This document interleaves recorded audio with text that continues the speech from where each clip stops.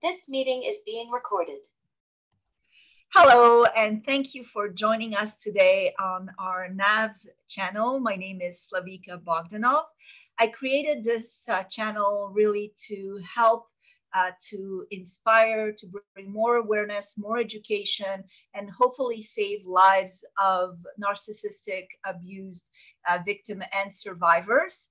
And the plan is to create a fund to not only help financially victims so that they can escape their condition, but also help educate and bring more counseling, more support, and more, of course, help needed for the survivors so that you can all thrive. Please subscribe to this channel and share the video, of course, so that we can bring more education, more awareness. I started this because when I started talking about my past and my experience and hearing others share theirs, it really made me feel better about myself. And I had the feeling like I was healing somewhere just from that, from the fact. So I'm hoping that you get that same sense of healing, to know that you're not alone, you're not crazy, and also maybe educate you on some things that you never thought about before. So thank you for being here, and thank you, Joyce, for joining us today. I really appreciate you taking the time to be here. Thank you, thank you, thank you. My pleasure. Thank you for having me. So I will let you introduce yourself, say a little bit what you do, what you're about, so that we get to know you a little better. Okay, well, first of all, thank you again for the opportunity to be able to share a few things about myself. For your listening audience, my name is Joyce Kyles. I am the CEO of Joyce Kyles Consulting. I am also an internationally credentialed speaker, two-time Amazon best-selling author. I am a survivor of domestic abuse, and I also run a nonprofit called Walking Into a New Life, where we focus on helping individuals to navigate a safe path towards independence. As Joyce Kyles Consulting, I do all things coaching, consulting, speaking, training, with a big emphasis on personal and professional development, specifically in those areas of domestic and sexual violence, of mental health, of health and wellness, and just life and thriving skills coach. My title has been a certified life and thriving skills, and people refer to me as a solution speaker. So that's what I try to bring in the spaces in which I work. Thank you so much. Well, I really, really appreciate you being here today. So I'd like, if it's okay with you, to kind of understand your past, what you lived, and then, of course, how you came out of that. And then we'll move on to the solutions that you bring, or the advice that you can bring to our audience, if that's okay with you. Sure, absolutely. So, very much like what you described of yourself, so many of us get into the work that we do a lot of times because of our lived experiences. And what we try to create is opportunities for individuals to know that they aren't alone, but also to work in spaces where we see the gaps of help and support and services that may have been lacking when we were going through our own experiences. And so that's honestly how a lot of what I do was birthed. One of the things that drew me to wanting to take part in this with you is because of my own experiences and recognizing that I'd had two relationships that were abusive. And while the first one did primarily have a lot of physical elements to it, it was actually the second marriage that was really what I feel like was my experience with domestic violence in a way that I didn't quite understand. In the first relationship, when we talk about abuse, we always think of the physical, and so that is how I viewed abuse. And as I've learned, domestic violence is about 80% of what you don't see and about 20% of what you do. So I was always focused on what I saw. So when I got into this marriage, for which I stayed in for many years, I did not recognize that I was being abused because we didn't fight. I knew something wasn't right. I knew that I didn't feel good about myself. I didn't feel good about the position that I was in, the position that I was putting my children in. I knew those things weren't right, but I didn't know what to call it because, again, I wasn't being hit. So for years, I found myself going from a place of being told that I was beautiful, that I was smart, that I was intelligent, that, I'm so lucky to have you. I'm blessed to have you. We're going to do great things in our marriage, to being told, you're unattractive, you're too big, you're too small, you're too dark, just all manner of things that started to really play on my ability to love myself and see my own self-worth. Went through definitely several periods of gaslighting, and being made to feel that maybe what I'm thinking I'm going through is not what I'm actually going through. And so I didn't understand that abuse was so much deeper than physical. And, and it started to spill over to my children as well. So we are collectively in a house, not fully aware of what's happening, but at the same time knowing that what's going on here is not healthy. One time in particular that I can think of when we talk about this narcissistic behavior is that I started actually keeping a journal, and I would have him to initial beside things that he would do or say that made me uncomfortable, unhappy, caused, financial issues for our homes, just things of that nature. Like I actually started when he would break promises about doing things and helping and supporting.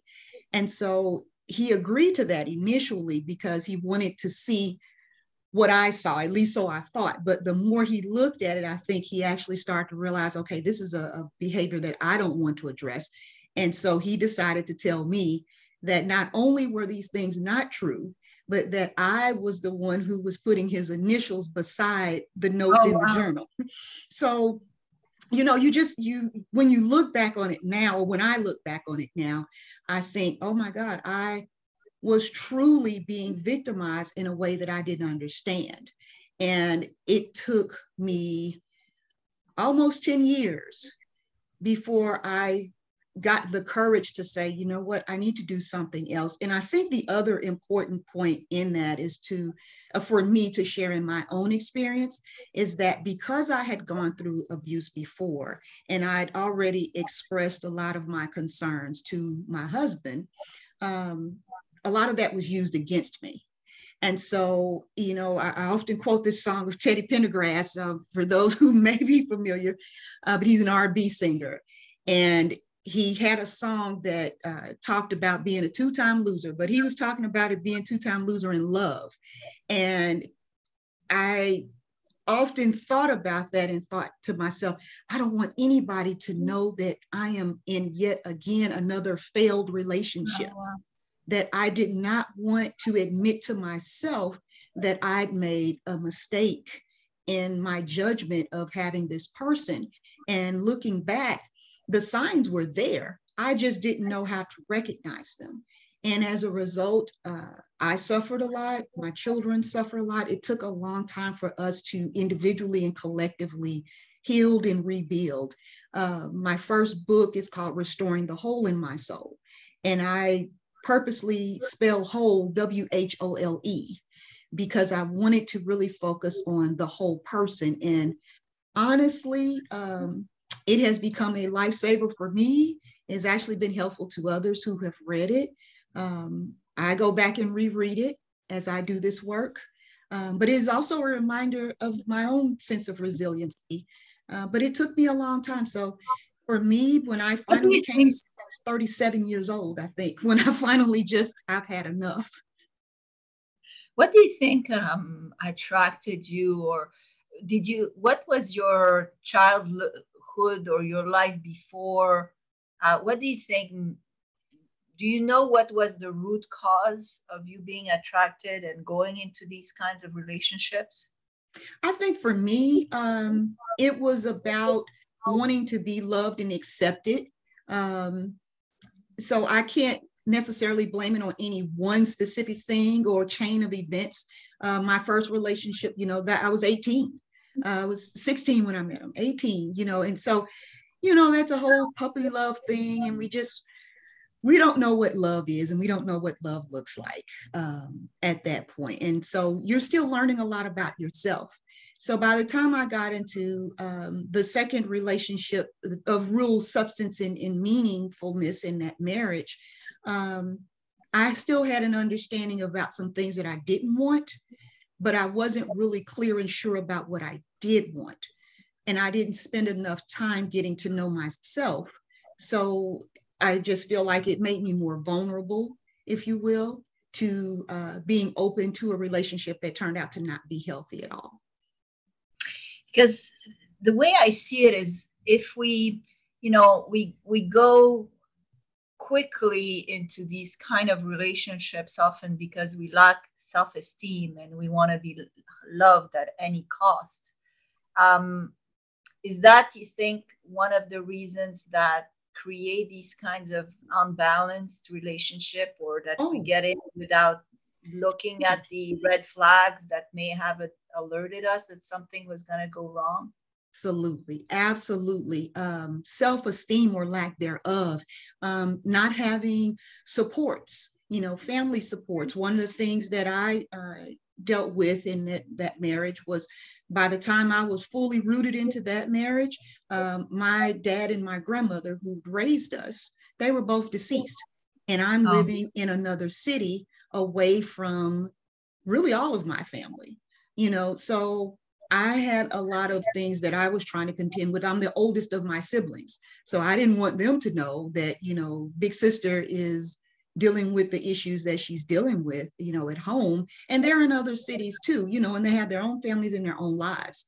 So absolutely, when your esteem has been compromised, if you don't have those supports, if you don't see positive examples around you, and if you are finding yourself becoming isolated from friends and family, that gives that perpetrator, that abuser, the opportunity to really weigh in on your vulnerabilities and exploit them.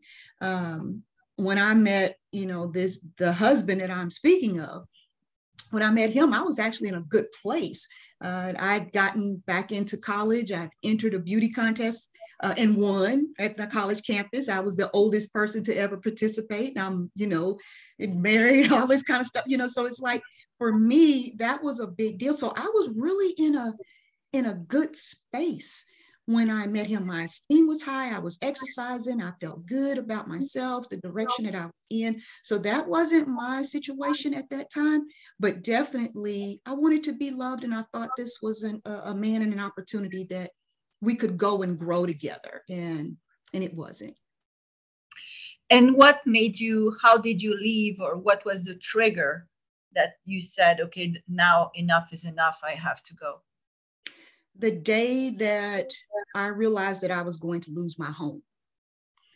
And he had come in from work, and he worked very sporadically. He knew that we were getting ready to go into foreclosure, and that we had to have X number of dollars in by a certain date. He came in and basically got on the couch. He didn't provide me any financial support to help with it, and knew that the days were coming to a close, and told me he had the money. He just wasn't going to do it. At least he had some, so I don't think that he had the entire amount, but he did have some. And I was aware of that. And I thought to myself, this is it. I'm going to lose my home. And if I'm going to lose my home, I'm going to lose it with me and my children in it. And he was not going to be a part of that. And we literally took his things and set them outside on the porch.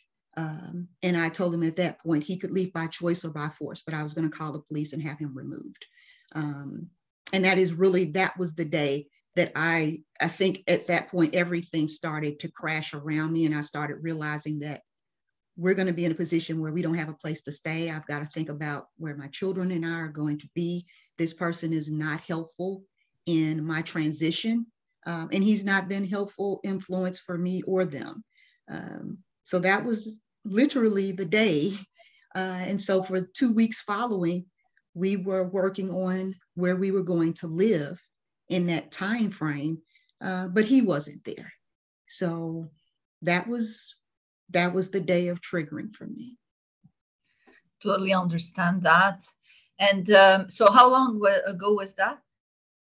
2008, June 2008. And how did you, what was your journey to healing? What was the different steps you took that you might want to share so that it might help others? And, you know, I encourage people to buy your book and read, but just in the meantime, what would be the different steps you think? Oh, sure.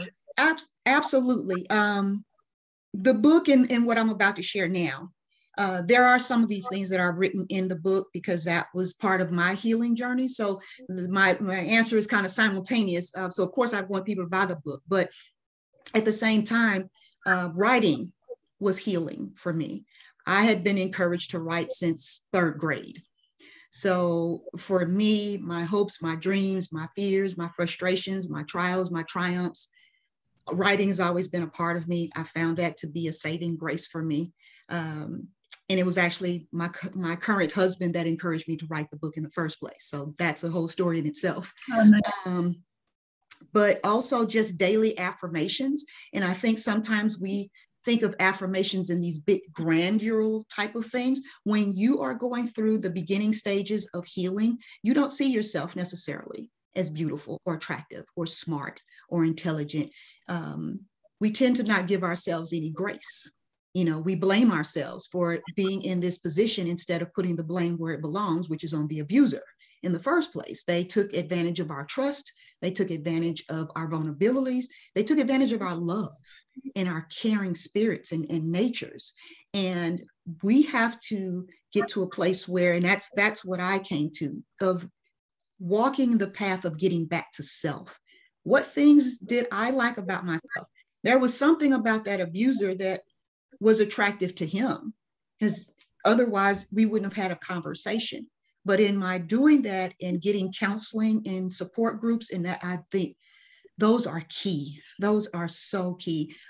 People have told me that you're crazy if you go to counseling, and I tell folks you're crazy if you don't go, because whatever is ingested in you has to come out. And sometimes it will show up in a way that is uncomfortable and embarrassing and hurtful and harmful. So I encourage people to write. I encourage people to seek counseling. I encourage people to go into group sessions or one-on-ones if you're not comfortable in a group session. I encourage arts, performing arts. So if you like to skate or bowl or write or act, pick up those hobbies, you know, and develop. They don't have to be perfect. You don't have to be the best actor or the best actress. Just get it out, you know, write poetry, whatever works for you. But honestly, to just take this day by day and to give yourself that sense of grace and be proud of yourself and celebrate your wins. You know, I have shared before that sometimes the biggest and most successful day I had was the first day that I went through the entire day without crying. The first day that I got out of the bed and felt good about me. And that's a process. It takes time. So I would say, give yourself grace, reach out to someone and talk to someone, and not necessarily a family member or a friend who may know what you've gone through, because sometimes those individuals tend to be a bit biased. And if they aren't clinicians, sometimes they don't know the right things to say, even if they're well-meaning. And then some, honestly, are looking forward to being able to tell you, I told you so. Yeah. And, you know, and I've experienced that. So that's why no one knew certain things. That's probably the last thing you want to hear. Yeah. Yeah, we don't need to be told that we've been victimized. We already know that. What we do need to be told is and directed and guided into how we can heal, how we can make our lives better, what tools and resources are available to me.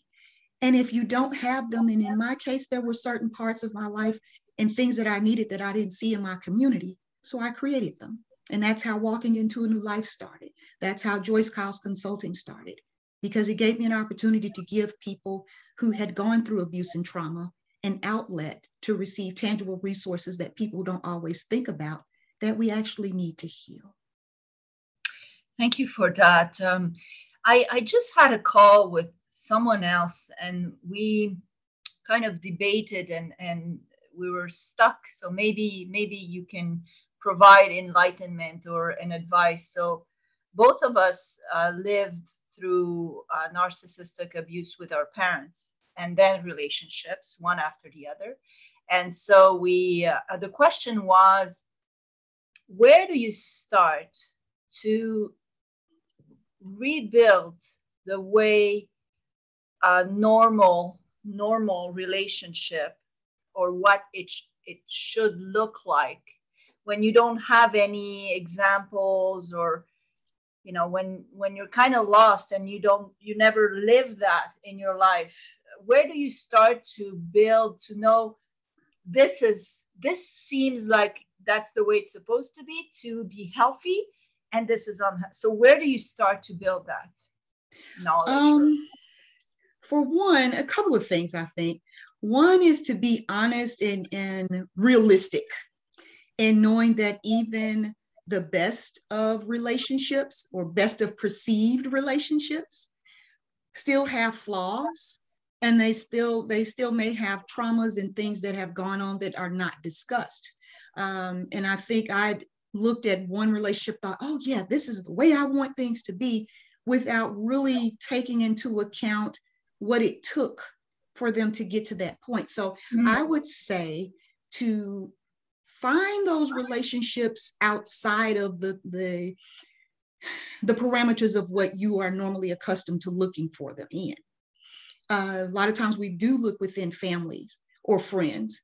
I say venture out even further than that to see what relationships look normal and healthy and solid, and not necessarily the relationship type, the celebrity relationships, because those have they have stuff all over the place.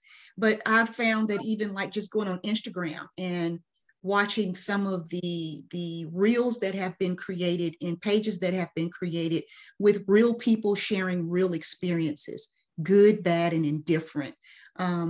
Some of them are Black, some of them are white, some are Asian. I think that we have to have an open mind about what relationships look like, and culturally speaking, because I think that's a part of it too. What is your culture? What does a healthy relationship look like? And if you've not ever experienced it, you don't really know what that is. So one of the things I encourage in the book is to write out a list of all the things that you want. All the things that you want. I don't care how big or how small they are, because that is going to be the definition of what is a healthy relationship for you. Because what you desire to have, and I said something as simple as smoking. Smoking may be unhealthy to someone, whereas smoking cigars is an awesome, cool thing to do. But if I have asthma, I can't be in a relationship with someone who smokes. That is unhealthy for me to accept someone in my life that smokes, knowing that it's going to make me sick. There's a sense of compromise to your question that I think that we also have to consider. And that is that we don't compromise certain things that will inflict our health. And I think sometimes we will do that for the sake of saving the relationship that didn't need to be saved. So knowing our boundaries. Yeah, yes, absolutely. So I think in the short answer, looking at other ways and that people operate and move in their relationships, but starting within and having the mindset within of, these are the things that I want. This is what healthy means for me. And then build from that and look for opportunities and places and spaces where you at least recognize there's a sense of synergy with those same type of like-minded individuals. But also keep your tentacles up, as I say. If you start to see that this is wavering a little bit from what makes me comfortable, trust your gut. The red flag is a red flag. Don't try to make it green. It's red, and you move on and make peace with it. And I think that's the last thing I'll say on that too, is making peace with our pasts. I've not always had the healthiest relationships with different, people in my past, either whether it be friend or family. But I think we have to come to a point of making peace with that and being okay with that and setting those boundaries for ourselves that says, this is my definition of healthy, and I will not do anything that will compromise what healthy is for me. Thank you for saying that. I'm curious to know, now that years have passed, how is the relationship with your children and their father? Relationship is wonderful with us. Actually, my first experience with abuse is actually my children's father. So, no, but that's what I'm saying. I'm saying, how is the relationship with them, the children's father? Yeah, mm-hmm, the abuser, basically. Yes. So the one that I have spoken about all this time in terms of being married to, that was their stepdad. Oh, so, I'm sorry. Yes, okay. Yes, that was their stepdad. And so that relationship is not. Of course. We have all cut ties with him. That was the healthiest and best thing that we could all do. Of course. Yes. So no, there is no relationship there. But we as a family, now a healthy relationship with the current stepdad, correct? Wonderful. They call him Pops. He has been an example of what healthy looks like. And that is actually, it's interesting that you even mentioned that and brought him into the picture that way, because that's a very good point to what you asked about with what healthy looks like. My children are finally being able to see what healthy looks like. And they've been able to see it consistently for the past 10, 11 years. We've been married almost 8 years. And he was my friend. We became friends prior to that, maybe 2 to 3 years prior. So they've always known him as a gentleman. They've always seen him being nice to me in friendship and in building business. He's the one who helped me to create the business. He's the one who created the nonprofit. He's the one who helped to give it its name. And so they got to see that from its beginning stages and it formulate into something beautiful. And now we have grandchildren, we've got children. Congratulations. Yes, thank you. So, it's been a really good experience. They've been able to see firsthand, up close and personal, the difference between their mom being called out of her name, being belittled and betrayed, to being able to not worry about me. The one of the best things that my son ever told me was that, Mom, it's like, I don't think about it anymore. Like, I don't worry about you. And I appreciate that. My girls, like I said, he's Pops to them, and they seek advice from him, and relationship advice or business advice or school advice. It's a real normal family. But in all honesty, it took me a couple of years, even after we got married, to really fully embrace it, not because of anything that he had done, but because it wasn't normal for me. And I remember going into counseling and talking to my counselor about it. It's like, well, is anything happens? Like, no, that's the problem. It's like, I'm waiting for the other shoe to drop and it hasn't. And I'm still, August 1st will be 8 years for us married. And it's been beautiful. It's been absolutely I love it because it really gives inspiration and hope to whomever might be watching, that there is an after, there is a rainbow, there is something after, there is an afterlife, there is a light at the end of the tunnel. So that is very, very nice. I want to ask you, where can people find you if they want to reach out, if they need counseling, if they want to find you? What is the best way to find you? The best way to find me is joycekiles.com. myname.com. So there is information about me, what I do, how to connect with me on social media. I'm across all social platforms, LinkedIn, Facebook, Twitter, Instagram, but everything is Joyce Kiles. So it's joycekiles.com. And I'll put it also in the description so people can just click and find you there. So much. I wanted to say that the FBI, I spoke for them a couple of months ago, And that was one of the reasons that they did reach out to me, is because they said that they could get people to come and speak about their experiences, but what they liked is that they were consistently able to find that I speak about the aftermath, that I talk and share that there is hope, there is life, there is love, there is happiness, personally and professionally. There's a chapter dedicated to my children in our happiness journey. There's a chapter that's dedicated to my now husband in that book, because I really wanted people to see, and if your audience takes nothing else away from what I've said, that there is happiness, there is life after, there is hope, there is help, there is healing. You are not alone. And once you take that first step to healing, the world is endless with opportunities such as yours and what you're doing. So thank you so much for the opportunity to be able to just share a little bit about my journey, and that it's good. It's a good journey. I really appreciate it so much. I appreciate for your advice. I appreciate for the experience, and of course for that kind of hope and inspiration that it gives everyone. So thank you so much. I will put the link to your website in the description so that people can find you easily.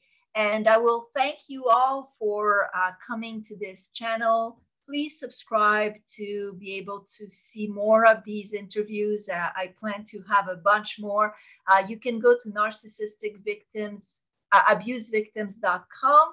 The link will also be below, so that you can find out a little more about what I plan to do. I have a few different dreams that I'm hoping to fulfill, one of which will be to have a fund to actually help financially victims to get counseling, to get education, to have also courses so that you can reinsert the marketplace and have more support. I think first the financial support, I think, is very necessary, because a lot of victims cannot escape because of the finances, and then reinsertion into the market, the workplace with classes, and hopefully do some documentaries and do some films to bring more awareness. I think a lot of people need to know,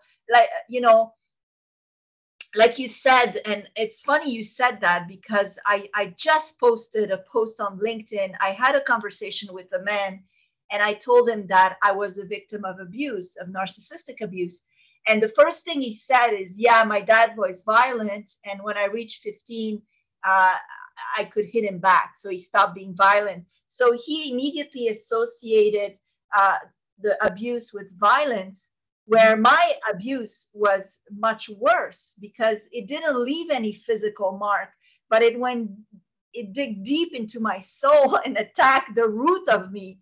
And the scars are much deeper and invisible to the eye.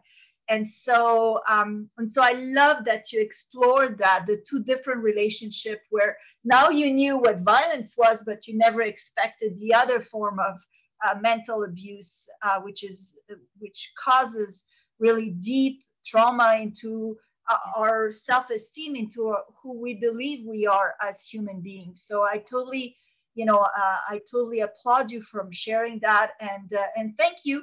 And I hope we have another call in the future, talk again, have another one of these chats. And thank you so much, Joyce. I really, really appreciate it. Likewise, thank you so much for having me. This has been wonderful. Thank you. Thank you.